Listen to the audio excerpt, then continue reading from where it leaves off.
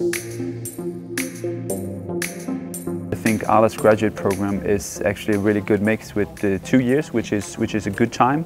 It is 3 rotations, so you have the time to learn the new job. And at the time when you're fully up and running, you also have some time to deliver. Whatever area you're interested in, we're part of such a big international organization, there will always be some way to get into the area that you're most passionate about. You actually get to work in different areas and you get this 360 overview about the company. I think Arla invests a lot in recruiting the right people, so you should be trusting that, and just don't worry too much. Everyone has been super nice and approachable during the whole process.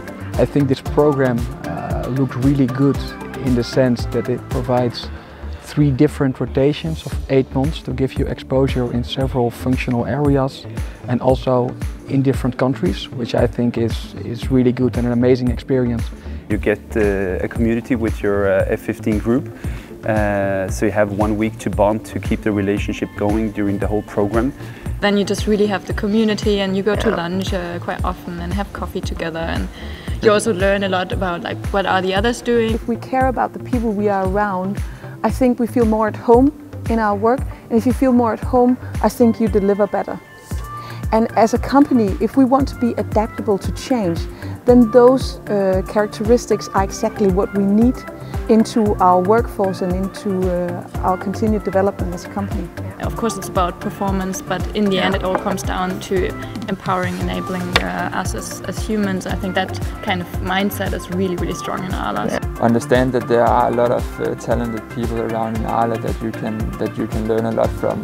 A number of countries in Southeast Asia was actually created by graduate trainees that we sent out, and every year we have this innovation competition with the graduating trainees, and there's been some astonishing ideas coming through there that we've actually realized afterwards. As an F15, it is strategic projects that you get, so you are delivering values. It's definitely empowering to really get being pushed on the deep end and don't know how to swim, but you have a leader who is there supporting you.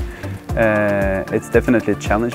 Farmer-owned company, it brings something else to the overall culture, and I would say that in Arla everyone is extremely friendly. The big topics in Arla that are like sustainability, social responsibility, and that this is such an importance for Arla, which is important for me as well. It's the magic of feeling that connection to the nature at a farm, which finally ends up like in a beautiful project such as milk, and which provides value and nourishment to people all around the world. So I think that is really beautiful.